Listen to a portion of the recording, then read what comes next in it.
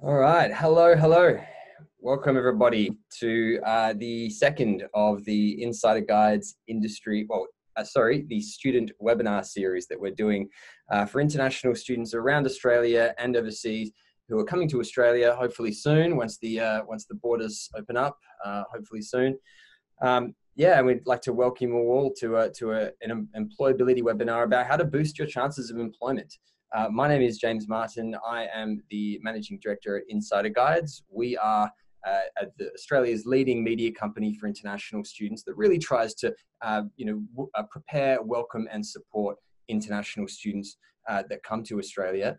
And I'd like to welcome you all here today. We've got a really exciting panel to go through, and I'll introduce them all in a second. This is an interactive webinar. This is a Q&A format. Please feel free to ask questions, write comments in the chat box, talk to us, we'll talk back.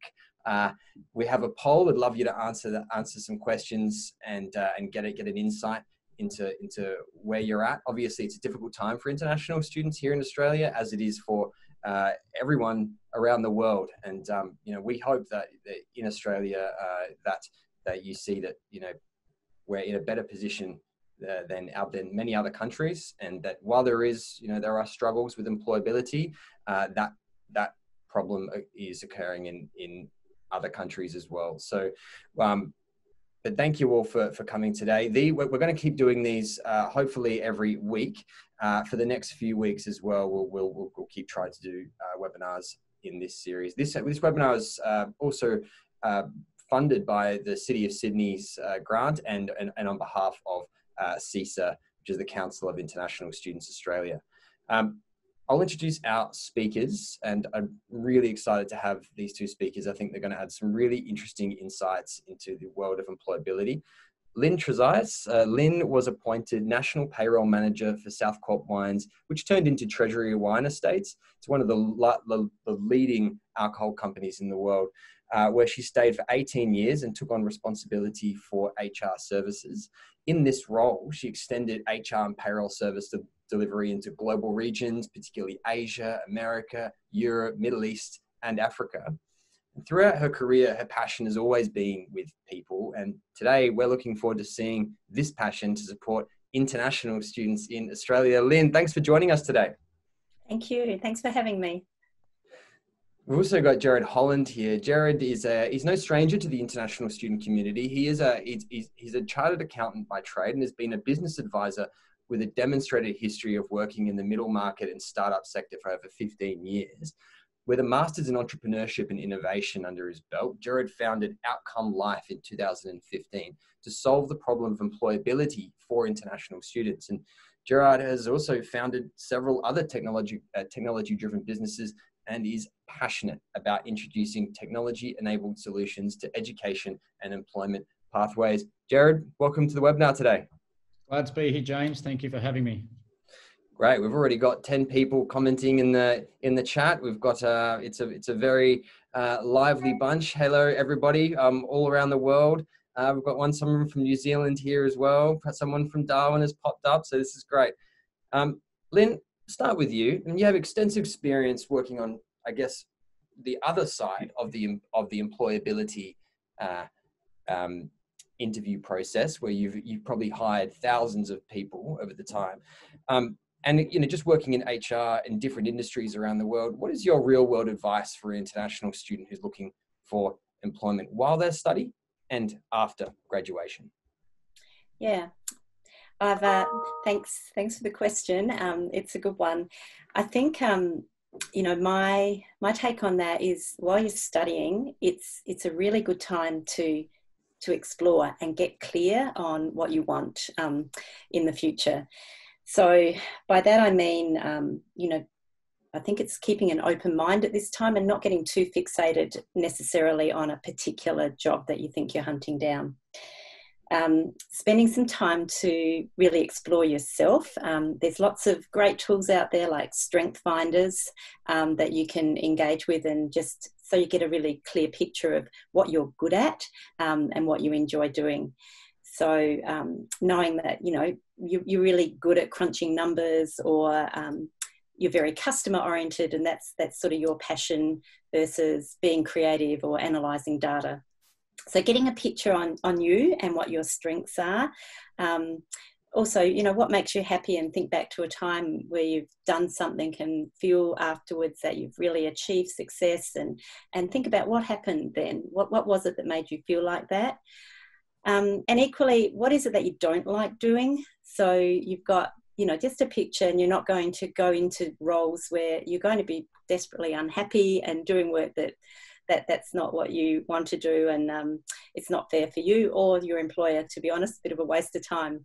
So, for example, you know I prefer to work in a team rather than on my own. So I'll be looking for jobs where I'm going to be surrounded by people, or managing or working within a team. So all of those things, I think, can help kind of put together a bit of a picture, a profile, and help you be a bit clearer about what you want in terms of a job and a role, and the culture perhaps that you want to be supported by. And even thinking about, are there some non-negotiables that, you know, you don't want to work for perhaps certain organisations that aren't aligned to your, you know, your values, or their ethos isn't quite aligned, so you're going to be unhappy working there. Yeah, there's lots of things to unpack there. I mean, obviously, I think there's a lot of international students who'd be looking at that and going, well, that's excellent advice. I guess they would also be thinking, well, you know, we're in a global pandemic, don't have a lot of choice, and it's not an easy time. But Gerard, I'd like to bring you in here. I mean, you started Outcome.Life, and I'd love to hear about what drew you to start a business focused on supporting international students, and also touching on what Lynne talked about just in her advice. Yeah, I think drawing upon that is that one thing that you'll work at in your career, you will not follow the path that you thought you were going to follow. No one does. You never will. It's not linear. It goes all over the place. And I'm no exception to that. 7 years ago, if someone said I was going to be working in international education and really trying to help international students get jobs, I would have been absolutely dumbfounded. I wouldn't have expected that to happen. And so keeping an open mind is, you know, sort of what Lynne was talking about too, is that be very open-minded in where you are going to go and head in your career. So myself, I'm actually, as James said early on, I'm a chartered accountant. I spent 10 years at, the leading consulting and advisory firms, and a couple of years in London working in investment banking as well. And one of my clients was in international education, and that was how I got insights into the industry. And I was doing a Masters of Entrepreneurship at the same time. And to be honest, I was pretty dissatisfied with, as a country, how we treated international students. There was too much of an emphasis on recruiting international students to the unis and the colleges, and a disproportionate amount of time, money, effort, resources spent on actually working out what happens at the end of a degree and what the outcome is. My view is that the reason why people will invest 50, 100 grand on a degree is because they want a job in that field. Right? Not everyone wants to go into research. Very few percentage actually wants to do that. People want a job. And so I sort of looked at it and thought, well, you know what? There's not enough happening to actually help with employment, particularly for international students. And long story short is I quit my nice job where I got paid every 2 weeks, and we started Outcome.Life with the sole purpose of helping international students get jobs either in Australia or when they get back home. So that's our mandate, and it's what we do every day. And what are they telling you about finding work? Yeah, so good question, James. We hear every excuse under the sun, and there are a few there's probably 5 that come to mind about some of the barriers that international students see, and I'll quickly list them, and then I'll come back to them and I'll elaborate a bit. But I've applied for 300 jobs and no one gets back to me. I have a master's degree. Someone should just give me a job. I don't have any experience, yet employers keep asking for experience. I don't have full working rights. My English isn't good enough. I only want to work in the Big Four. So these are the things we hear all the time. And if I quickly just sort of speak about each one of them, I've applied for 300 jobs and no one will get back to me. You are doing it the wrong way. You need to play in the hidden job market. And I'm going to probably reference a term a few times, breadth versus depth. And what I mean by that is that we meet too many students that are just applying for hundreds and hundreds of jobs on Seek. And then they get really upset when the hiring manager, being Lynne, doesn't personally reply to them. Now, if in Lynne's business, she was going to reply to every application, they would have to hire 4 full-time staff that all they do is reply to every single person. That is how many applications come through for graduate roles. I can guarantee if I put up a role for an accountant tomorrow or tonight, by tomorrow I will have 400 applications. It's physically impossible. And you are not differentiated when you're applying for role on Seek. Right? So depth versus breadth. You want to go deep in how you apply for a job. You want to go and research Treasury Wine's estate and find out who works there. Now, a good example is just before this webinar started, I looked up Lynne on LinkedIn and I saw that she's connected to Ben Dowd. Now, I played footy with Ben Dowd for 10 years. So if I wanted to get a job at Treasury with Lynne, I would call up Ben, I'd go and have a coffee with him, and I'd say, tell me everything you know about Lynne and how I can make sure, one, I get an interview with her, and how I absolutely nail that interview. My chance of getting an interview with Lynne is 10 times higher than anyone else, and I've also got a higher chance of converting into a job. That's what I mean by depth. Go really, really deep into the places you want to work and the opportunities you want to get. Can I ask it? I'll just bring Lynne in there. Lynne, do you agree with that approach as sort of personalizing the approach to that extent? Totally, and I absolutely agree. And Australia is probably a great example of where networks are crucial. And I think all the stats will tell you your likelihood of getting a role through a network is so much greater than just cold calling or randomly applying for roles. Yeah. So absolutely agree with that. And LinkedIn is a fantastic resource to be able to see who's connected to who. It's a really good insight. Well, it's I guess it's harder for an international student because a lot of them don't have the network in Australia. Yeah. Gerard, what would you say about that? I mean, you were to keep going with your point of some of the issues to find meaningful work. That was one of them. What were the others?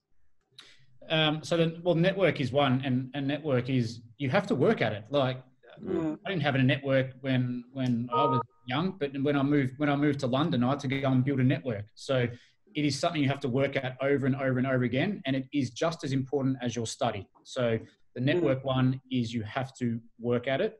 Having a master's degree, there's never been more people with a master's degree in the world than there is right now. So you're not differentiated by a master's degree. You're the same as everyone else. So don't hang your hat and thinking, oh, I've got my degree, I'll get a job.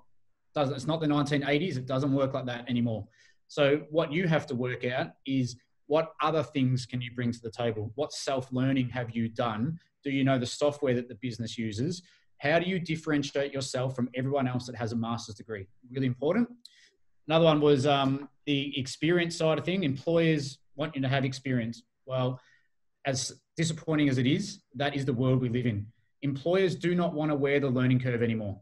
They do not want to have to take the 3 months to train you. So it's much better if they go and hire someone who already has experience. But then students will say, well, how do I get experience if no one will give me experience? And it's a very good question.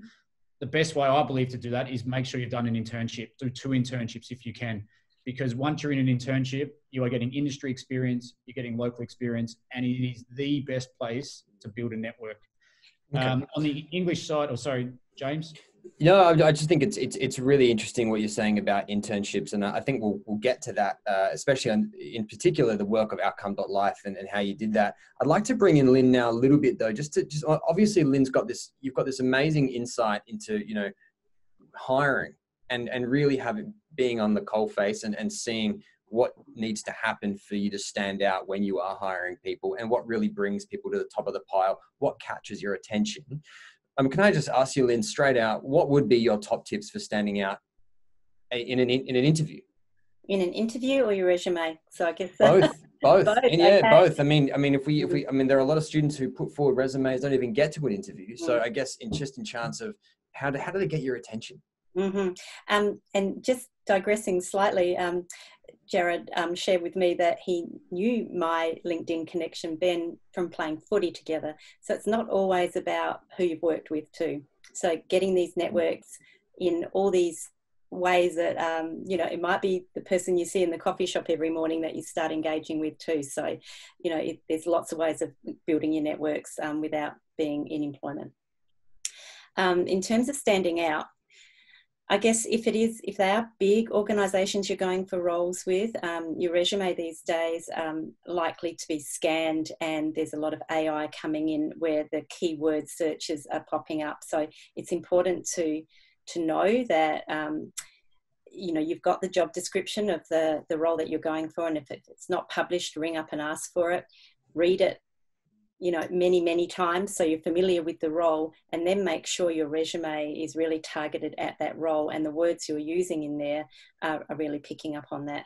So that's a really interesting point. So you're saying when someone puts together a resume, just make sure that it's not like a generic resume, really target it, think about exactly that you have to be applying for that position, think about what the other person is looking for in that resume, and just I think that is something that a lot of, or not just students, but a lot of people do this. They just as Gerard mentioned before, send hundreds of resumes around and hope for the best. Doesn't work.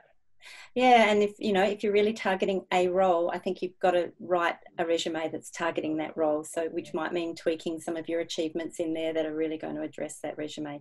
So, not all organisations are using AI. I mean, there's still a lot where they're coming through. So you've got to be able to grab attention quickly too. Keep it simple. My resume with my 40 years of work experience is 2.5 pages. So it doesn't, that would be max, don't keep it under 3 pages, keep it simple, lots of white space. So it's laid out nicely. So when you're looking at it, it's appealing. So if people are actually opening up, and I've spoken to recruiters, and we've gone through resumes, and they've actually sent me one that I like the look of this, and the rest they're just not looking at because they can't be bothered reading it all. So you really have to grab attention quickly. They always say that when you're doing copywriting courses, and I'm a big fan of advertising, that advertising world. The goal of the headline is to get you to read the first line of the copy, and the goal of the first line of the copy is to get you to read the second and then third, and then it's really about capturing attention, making it look good. So I think there is something to say when it comes to the content, but the design and the layout. Gerard, what do you think about that? So it's important to note, you don't get a job with your CV. You get a job in the interview. Mm-hmm. So you actually want to play the game at a higher level, play the game differently. Lynne just mentioned that sitting down with recruiters, they would honestly look at a CV for under 5 seconds, I reckon. That is how fast they flick through. So the example that Lynne and I have already referred to, where Ben, my mate, who I saw on LinkedIn, if Ben sends my CV through to Lynne, I've probably already got an interview. I have cut out that whole interview process, the whole CV assessment process. And that's when we talk about breadth versus depth. That's the game you need to play. You don't want to be a 401st CV that people are looking through, because they are just going to flick over you. Statistically, it's impossible to actually get an interview. You've got to make sure that you have a competitive advantage over anyone else that's applying, because you have the inside running. And it's not that hard to do it. You can use LinkedIn. Is so powerful that it took me 5 seconds to realize that I knew someone that Lynne knew on LinkedIn. So find companies that someone that works, or someone that knows someone that works there, and then go through them and bypass that whole CV screening process. That is the best way to do it. So I'd like to touch on that, because we've got two questions here. One from Abiram and one from Sonia, saying, what if you have no network? What if you've come to Australia, just a recent graduate, you've got no network? I mean, that's common. I mean, we touched on it before, but I'd like to sort of ask you first, Gerard. What would be the first thing you would do to start building a network in Australia that every international student can do today?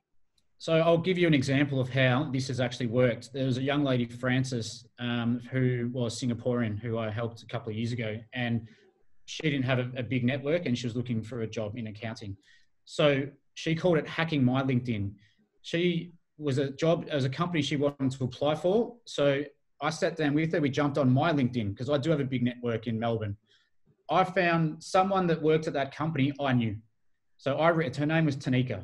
I reached out to Tanika and said, hey, Tanika, one of my friends, Francis, is going to apply for a job at your company. Will you meet her for a coffee before the interview? Tanika came back and said, no problem, Gerard. I'm happy to sit down with one of your friends. Simple, done. Find ways to get around it. You don't have a network here, all right? You've got to find different ways to work around it and to hack the system. Francis ended up getting a job at that company, right? So work out some people that you do know and start working with them. Come up with strategies about how you can find out the people in an organization. And another tip around that is I think you should go bottom up, not top down. A lot of people want to try and go straight to the CEO, or they want to go straight to Lynne. The approach I took with Francis is I actually reached out to someone who'd only been working with that company for 18 months. One, I knew they'd respond, because people feel really proud when someone reaches out to them when they're lower level, because they feel they can offer advice. It's much easier to get to those people and then work your way up the organization. Really important. Graduates or people that are in there for 2 years, they would love to go and have a coffee with you, or during COVID, a Zoom meeting with you. Yeah, I actually really agree with that. I don't think enough of the lower level staff get asked on LinkedIn to go for a coffee. And they love it when they do. And they love it. I mean, yeah, and a lot of them do have influence. And, you know, worst case scenario, you've got some advice and a contact. Best case scenario, you've got an in, and you've got a friend now who can vouch for you that you're different. And then they'll go back to their office and say, that person, they're not the same as the other 400 resumes. They actually reached out directly. So yeah, you never know. I totally agree with it. While everyone's zigging, you got to zag. And I think that's, Lynne, what would you say to that? Yeah, I think you're both spot on.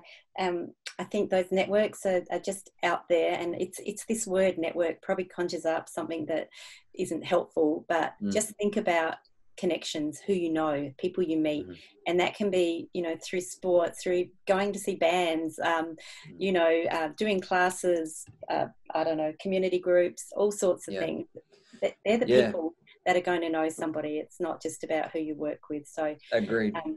And I also totally agree. Don't start at the top. Sometimes it is this bottom up approach, and I think being open to you know, opportunities that might be there that might not feel quite right at the time. So, you know, there's a school of thought sometimes, don't say no to anything, you know, explore it a bit. So, crikeys, you know, I started work, and that's an Australian saying, crikeys, but I started work when I was sort of still studying, and I was in a hairdresser, and believe me, I have no hairdressing skills, but I was sweeping floors, and, you know, what I had to do was work out how to have sort of just conversations with people every day. And I was painfully shy, believe it or not. And I really struggled with talking to people. But having to have those conversations and asking people what they were doing on the weekend, because that was part of my job, that taught me so much in terms of just, you know, stuff that I wouldn't have learned anywhere else. So they're stepping stones. Sometimes they're little stepping stones that are going to take you in another direction. And I think that's really important. I think you've touched on something really interesting there, in that if you view getting a job as a sort of a desperate kind of, I need to get a job or I'm failing, then I think everyone can see that, if you know what I mean. And I think if you approach it like what you're saying, is in, you know, be open to the world, have conversations, find contacts, find networks just through, you know, being curious about how to add value, then you can really start building a different kind of expertise, I guess, as well. It's not just apply, get denied, apply, get denied. It's, hold on, let's go talk to everyone. We actually have a question here that I'm really curious about. It's hi, I work in PR and marketing back home, and I've been struggling to find work in the marketing industry here. I'm assuming it's Australia. I tried to go for entry-level roles in retail and sales, still not even been able to get past the interviews. My CV is short and clear and tailored fit per job post. What am I doing wrong? Is it because I don't have local experience? Would appreciate your advice. Gerard, what would you say to this? I mean, I don't have their name. It's an anonymous attendee, but what would you say? So interesting that's raised. I did a webinar yesterday with Social Garden, who with George Glover, who's the CEO of that business, and they are marketing automation and digital marketing business.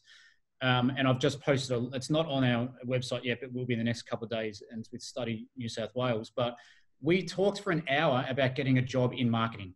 And so whoever has posted it, I'd encourage you to go and listen to that. And basically the summary of it, when talking to George, saying, what did you look for? And he said that he finds it amazing that whenever they put up a new role, they would get hundreds and hundreds of applications.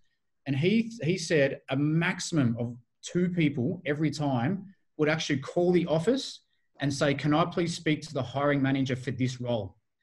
1 or 2 people max. And he said 100% of the time, the person that calls up to make that call is guaranteed an interview. So don't just go to the job boards and start posting on it. You're going to get sick of me saying this, by the way, and just sit back and wait for the best. If you are not prepared to go and research that company, another example George gave is that they do, say they do advertising for Toyota. Said, I would expect a marketer to have gone and analysed all of our ads we've done for that client in the last 6 months. And if they sent me a snapshot with their application saying, hey, here's a thought about how we could do some more Toyota advertising, 100% guaranteed to get an interview. So you've got to play the game differently. Don't just sit on the job boards. If you're not prepared to research the company and the people that are behind the company, then you are not going to get anywhere. You've got to put the effort in. It's an interesting point. Yeah, no, it is. That's a really good point. And certainly, as a person who runs a company, I really appreciate it when people take that extra bit of effort and show that they've really thought about it. Like I've gone through an interview process recently where we had to hire someone, and we had people who came to the interview who during the interview were saying things like, so what do you guys actually do? You know, in an interview. And I immediately said, this interview is over. I mean, no, this is not going to happen. I think what I really love is when this person comes to us and says, look, you don't really know me, but I have examined your company. I've gone over your website. I think these are the 5 things you're doing well. And here's the 5 things you could improve on. And this is for you. This is for free, but it's just an example of the kind of value that I can add if you give me an interview. I mean, right there, that goes right to the top of the pile as someone who is ambitious, proactive, passionate. I mean, it's fantastic. Lynne, what would you say if someone said to you, I've already done the work on Treasury Wine Estate's website. These are the wines that will perform well. I don't think your SEO is up to scratch. Your copywriting could be improved. What do you think? Yeah, I think it's a fine line. Okay, interesting. Depending, what role you're going for and how big the organisation is, because that might not go down so well, but totally pick up on your point, research the company, maybe, Google the CEO, see if he's been posting on LinkedIn, see what, messages he's sending, read their annual report. So, have a picture of the company. I don't necessarily know that, if I think about my experience with Treasury Wine Estate, someone coming in to say, I think, these wines, maybe, you should forget about the Grange for now. that might not be necessarily perceived well. So it is a fine line in going in there and saying good stuff, but, no sort of where you pitch it well. No, that's fair enough. I wouldn't go and criticize the product. No. That's not going to get you very far in a job interview. No, I know you wouldn't. But, yeah, I mean, there's so many questions coming in. I really appreciate everyone. We're going to launch a poll right now just to see what everyone thinks about these issues. I'll just 1 second while I just find I've got a really good question I want to ask next. So I'd love to hear a little bit about, some of the 3 skills employers are looking for. Gerard, what do you think about that? I mean, we've got the top 3 skills employers are looking for. Well, not necessarily skills, but the traits, I guess. What does the average employer want to see? So this is a really easy question, and I want to use the same word 3 times, but then I'll put 2 more in. But attitude, attitude, and attitude. People just want people in their organization who are enthusiastic and are positive and are determined, are going to put the extra work in.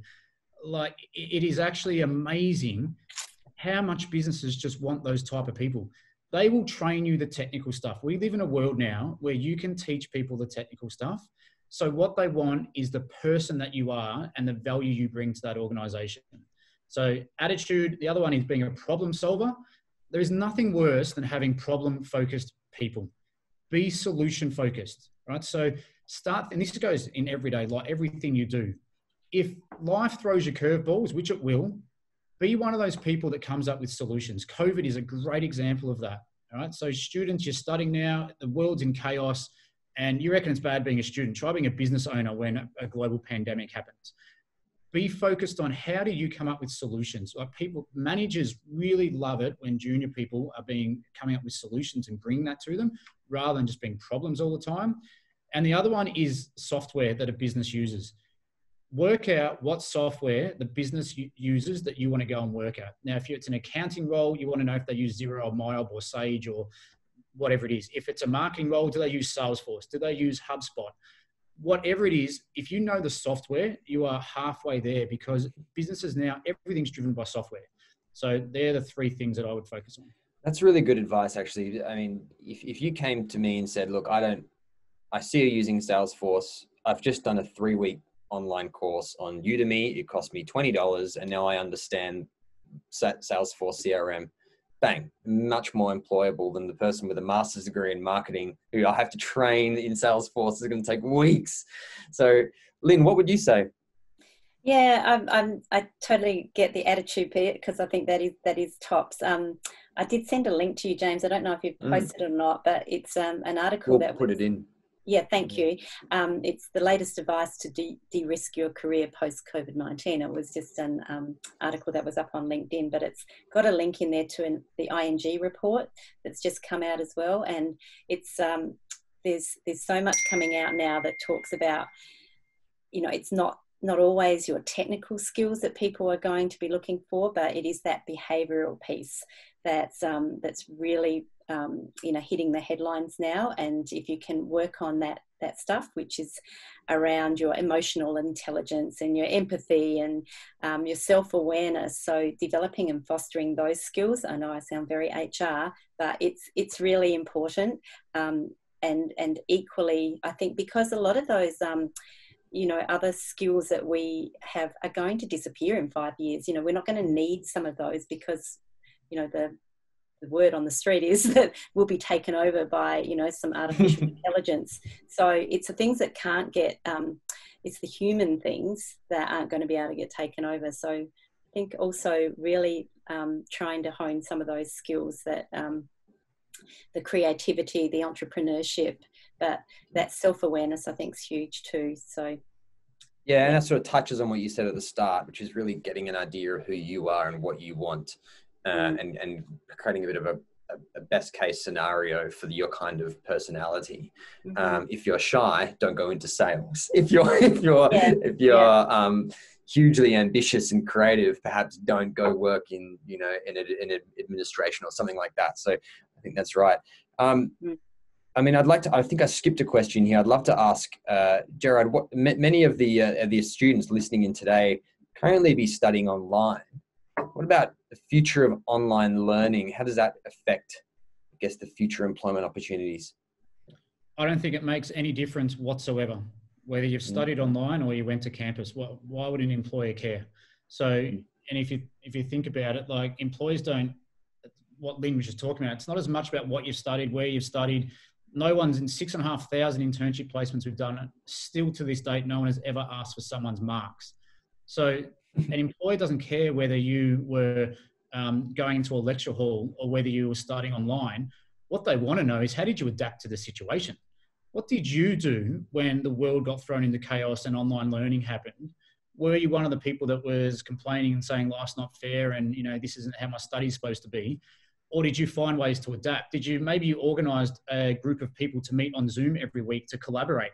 Maybe you found some meetups online. You started attending meetups that were being done digitally. Maybe you found time to do more self-learning because you didn't have to travel to campus anymore. So you did you went to Trailhead and you learned how to use Salesforce. Maybe you learned how to go and learn marketing automation. So maybe you did a remote internship. Like, what businesses care about is all the stuff you've done outside of your degree. So for anyone that's thinking, I have to learn online, it's going to affect my employability, it's absolutely rubbish. It makes no difference at all. And I think what you're saying there, Gerard, too, is what that demonstrates is people's resilience, flexibility, thinking outside the box, and that's what holds you in good stead. And that's what people want to hear, because it's what you need in the workplace, that people are going to just think differently. Yeah, and they're the stories you tell in an interview. Exactly. I was a guitar teacher, and through COVID I could no longer go and meet my students, so I turned my classes online, and that might have nothing to do with the job you're going for, but it demonstrates that adaptability, that positive attitude, that solution focus. Yeah. Yeah. And I also think if you approach it and have an understanding of the business at large and understand, like what you said before, Lynn, reading the annual reports of these companies and going in there, realizing they have a bottom line to maintain. You know, if you go in there thinking, I will slot into this company perfectly, just here, that's one thing. But if you come and say, look, I see what you're trying to do here. I see it. It's in your annual report. I see the vision. I get the strategy. Yeah. And I understand that, I can add value in the context of everything that you're trying to do. For the top level managers, that is music to their ears, hearing that this person gets it. They're not just going to be coming to work and doing their job and going home. They're going to think about the whole company and that's the kind of person you want on your team. All right. Well, it's really interesting. Gerard, are there any sort of industries that you think would be, worth looking at for international students in the next? I mean, I was looking at Google Trends last week and I saw that it was like online dog therapist searches were going through the roof. Online physical trainers, online chefs, things like that. There's all these people who are changing the way they consume skills, and a lot of new businesses are going to pop up. What do you think? So every single industry needs graduates. And so it's something for students to understand is that people need the lower level work, right? But it's a matter of being able to penetrate into that. And a good example is the waste management industry. We work with the industry bodies in waste management. And when I did this myself, I fell victim to it. I thought, well, waste management, people don't need more garbos. Like, why do we need people picking up rubbish? And then the CEO of the association said, well, hang on, we need IT systems, we need accountants, we need finance people, we need data analysts, we need supply chain management, we need sustainability people. And I'm like, oh my God, like this industry, you need absolutely everything, but it's not a sexy industry. And so people don't really look at it. And the reason why I use it as an example is that every industry needs graduates. So as a student, start researching some of these industries. See we meet a lot of students that want to be part of sustainability, right? And it's great. Everyone has a social conscious. It's really terrific that the 20-year-olds of today are so socially minded. The waste management industry is terrific for sustainability. So, and the other thing is don't differentiate between being an international student and a local student. I actually wish we did not have the term international student. Whether you were born in another country, in a global world, why does it matter? And why do we have to differentiate between an international student and a local student? We're just a graduate. Everyone is a graduate competing against all the other graduates. And so I raise it because I think take away this mindset that you're different because you're an international student. You're just a graduate competing for opportunities with everyone else, and have that positive and confident mindset that you're going to go and work harder than the person next to you, and you're going to go and research the businesses and the industries you want to work in, and you're going to make sure that you penetrate into them. Yeah, I guess that's, from a student perspective, that makes complete sense. But I guess on the employer side, I guess they do need to know if you're an international student because of the visa issues and things like that do get in the way of longer term employment for a lot of these students. So, I can see I question that though, James, because the average time they say someone will stay in a job now is 2 years, right? That is now the statistic of how long people stay in a job on average. In Australia, you have post-study work rights of 2 years, right? So you're actually staying there for as long as what people normally stay in a job. So it is becoming less of an issue than people think about the whole visa status. People will hire the best person for the job, right? And so I think it's being used as a bit of an excuse. Yes, you might have to work a bit harder. There are some companies, being the big corporates, that still have rules about if you're not a citizen, you can't apply. It frustrates the hell out of me. I know it frustrates everyone else. But 97% of businesses are SMEs, and they do not have these rules about visa status. They will hire the best person for the job. So just look in the right places. Mm-hmm. Yeah, and I think if you impress your companies, they will. Like if you're looking for sponsorship and graduate employment, things like that, they're not going to do it unless you are showing value. We touched on it before about doing research. I'm having a question here. There's a lot of emphasis on the need to research the specific companies in order to stand a better job at getting that job, the interview, and hopefully in the long run getting employed. how might we be able to do such research? I mean, what are the resources that you can do? Well, I would say start with their website and start with their annual reports, and learn yourself how to read financial statements and things like that, and show there's a lot you can do in the background and a lot of publicly available information around, especially the bigger companies, especially if they're publicly listed, they have to produce a lot of information. And it's up to you. It's up to you to get an understanding of where that company is heading, where they've been, where they're at right now, and some of the major challenges. Because if you come into an interview, you're going to have a much better chance of getting a job if you can tell a story about the company that perhaps the hiring manager may not even know. It puts you up there. Lynne, what would you say to someone who comes into an interview with a thorough understanding of the company itself? Oh yeah, definitely demonstrates the stuff I want to see. So I think that's really important. And I think maybe some of the questions are, it's good to research the company while you're applying for a role, and then definitely if you've got the interview, that's where you've got to go in, really well researched. But I'd also like, the big companies are the ones that are likely to be a bit tougher sometimes to get into. So don't discount all the other businesses that are out there where you can still come in and start learning things. And it's not just those big fours or those, the top 100 companies that you should be looking at. I think there's as many opportunities, because certainly coming in on as a visa holder to organisations, there are companies, as Gerard rightly said, they're going to have some policies around that. But I think the smaller businesses are probably just as open to considering, diversity too in the workplace. And so for research, LinkedIn, oh my God, is so powerful. Remember, behind every decision is a human. You've got to connect with human beings behind the decision making, and LinkedIn tells you the humans that are connected to that business, and try and have a coffee with one of them. LinkedIn is so powerful for doing this. Yeah, and something came to mind earlier. People want to help, and I think being approached and being asked, I'm whoever you are, and I've been struggling to find a job. I've found you on LinkedIn.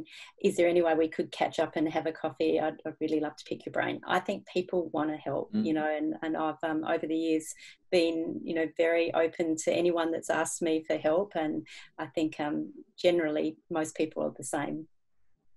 It strikes me as there's something ironic about what we're doing right now, in that one of the best ways to get attention is to interview people that you respect. And I remember when I first started, I started Insider Guides, and I started doing this sort of thing. I wanted to talk to people who had built businesses. So we set up a thing, Creative Coffee in Adelaide, where we would just interview, well, I took it as a chance to interview people who are running really interesting businesses.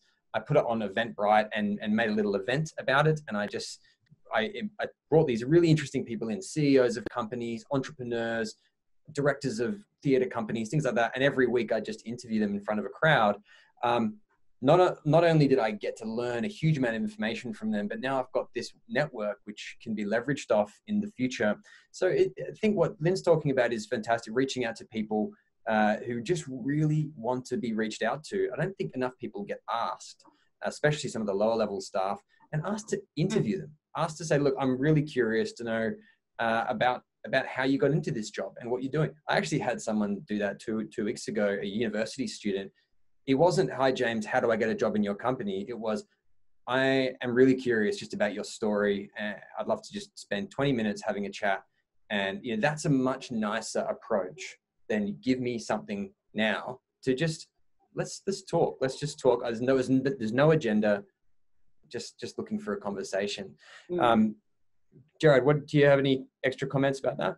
Yeah, I think people love being asked for advice. So if you're trying to get, in front of someone, and don't meet someone and say, give me a job. It doesn't work like that. But people, like James just mentioned it, like when someone says, hey, I really loved your story, I'd love to get some advice from you. Can I buy you a coffee? I think 9 times out of 10, people will say yes to that. Yeah, I agree. I would say yes to it. And, you're a CEO of a company, so am I. Lynn's been in a very senior leadership positions. I know for a fact, Lynne, that you have gone out for coffee with people just to offer advice. Yep. I think it's it's like offering a cameo in a TV show. Not people want to do it because they want to get asked to be in it. You know what I mean?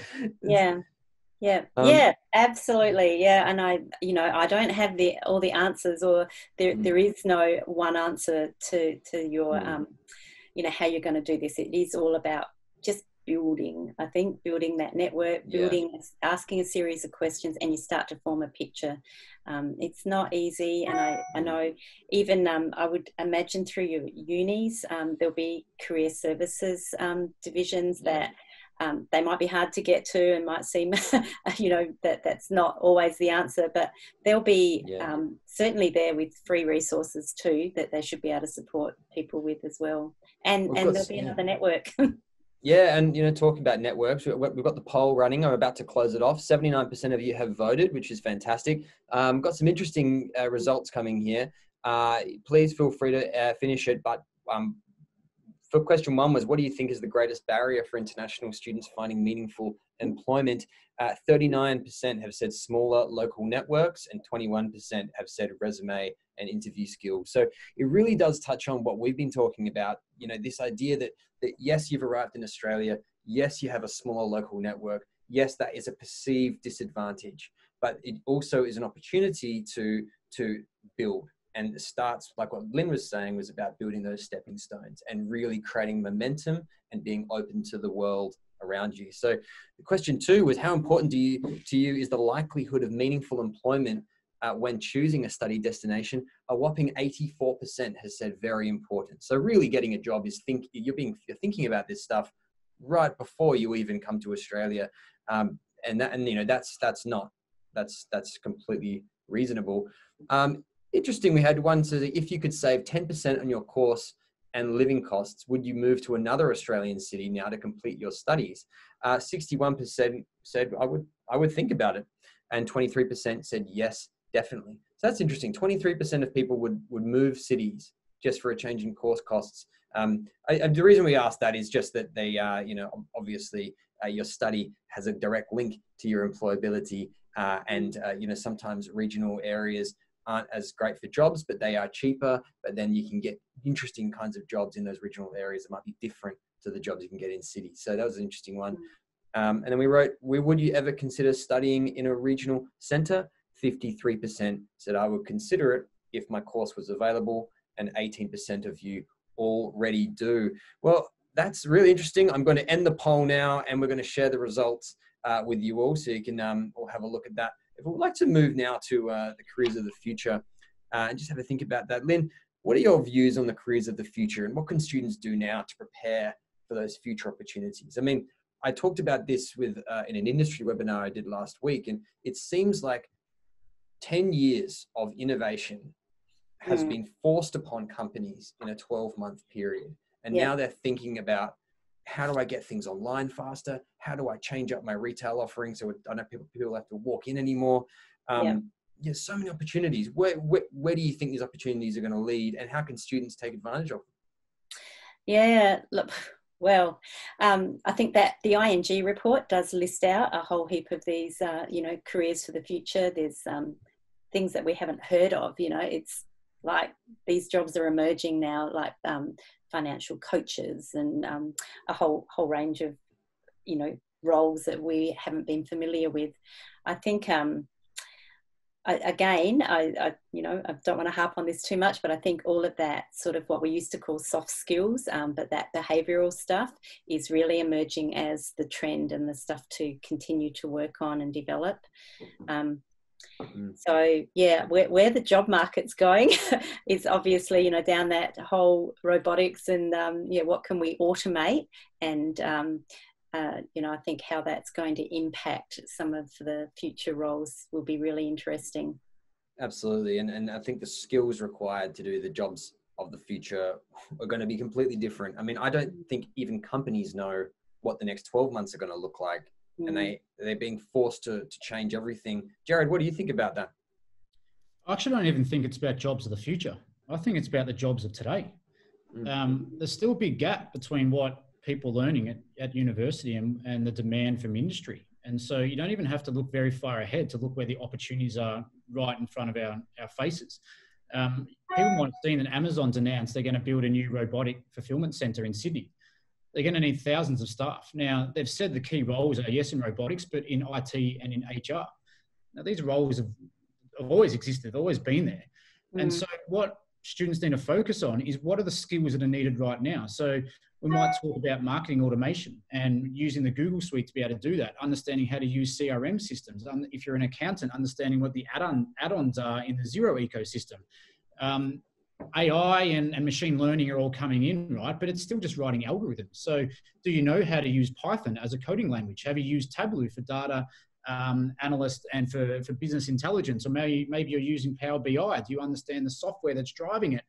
All this stuff is here now, but the skills aren't necessarily there. So start looking. And the best way to do this is, if you want the lady that said she wants to get into marketing, if I was you, I would try and have a coffee with someone that works in marketing in Australia once a week for the next 20 weeks, and just bit by bit, and ask them, what do you do every day?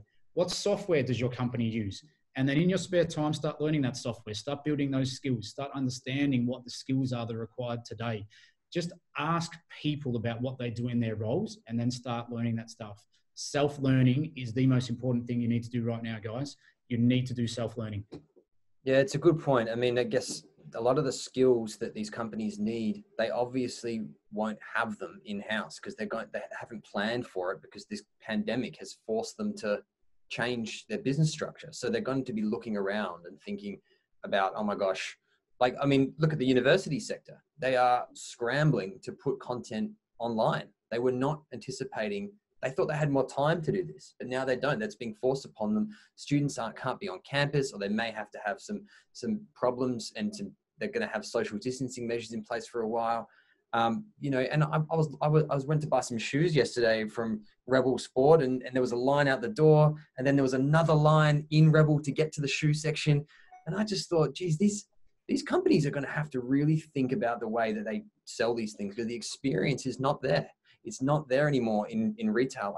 It's going to have to be changed to online, which is going to improve the demand for things like SEO, you know, digital marketing, digital sales, all that kind of stuff. That's just one example, but you're absolutely right. There are opportunities there, and a lot of them can be learned now. You can do online courses, and you can learn these things now, and you can be more employable than the employees they currently already have. So you've got starting from scratch, but it's better. It's an added advantage. Well, I would like to just ask you about those online courses. Then do you have any, I mean, there's a lot of there. Should students look to these to upskill, and which ones do you think they should look at? Yeah, totally. And like, the world's our oyster, isn't it, with Google, and there's not much you can't learn online now.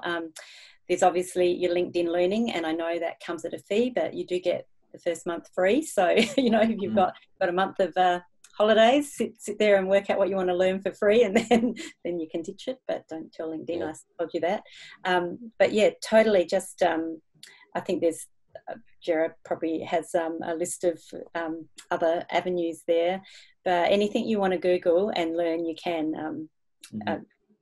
I know that firsthand. So you can learn how to do anything these days. The YouTube courses that are there. I actually was just having a bit of a look this week, because I think learning, and I know the international students have done a lot of English learning, obviously, but that conversational English is what I think could be really useful too, to make sure that you're developing those skills, because we're a bit of a weird bunch, the way we speak sometimes and change words around, and so it must be very difficult.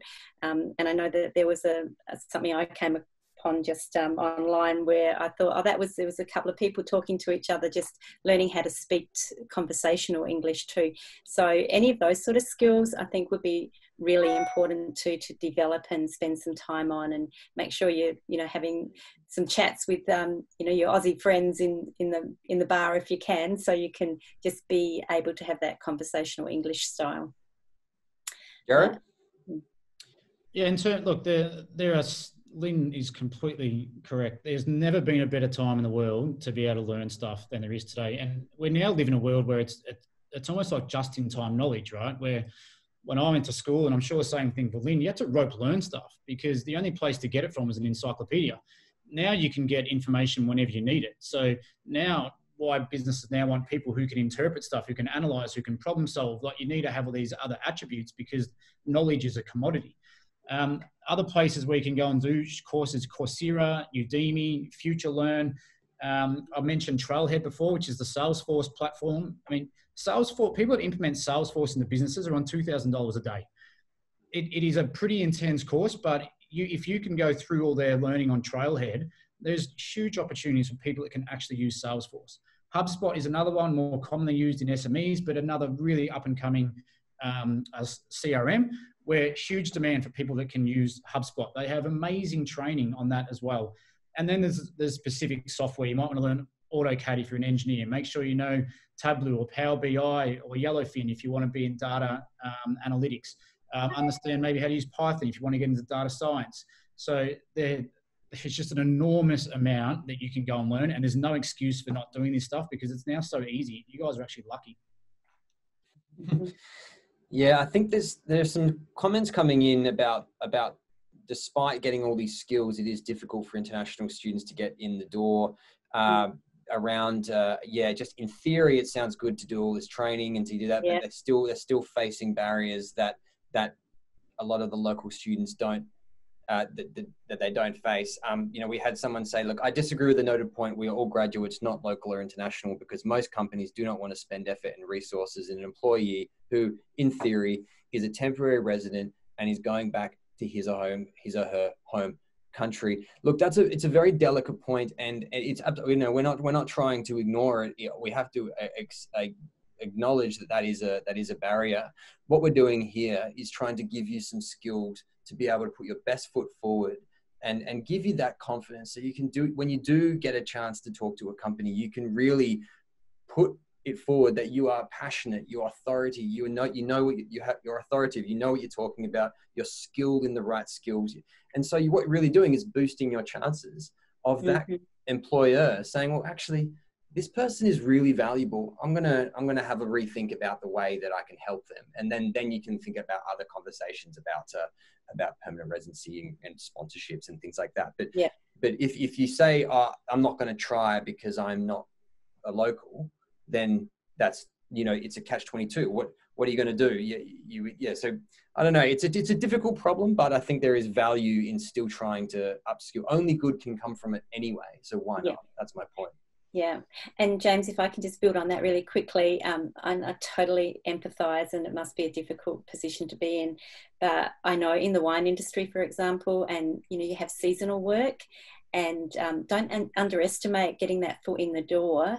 And I've seen that happen, heaps of, vintage workers come along, they're all on visas, and there have been people that have just shone, and they've ended up getting sponsored and traveling the world with the company, so there are all often seasonal work opportunities that might come in that just give you that foot in the door and give you the confidence too, because a lot of this is about building your confidence, and so you feel worthy.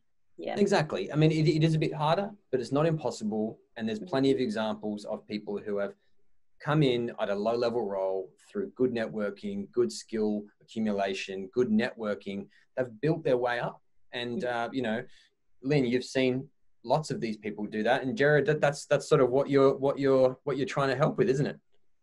Yeah, I mean, I disagree, because I think you need to focus on the right companies. There are companies out there that won't hire internationals, so don't apply for those companies. No. Like, it's only a small percentage of them, but too many students, I think, focus on the top end of town.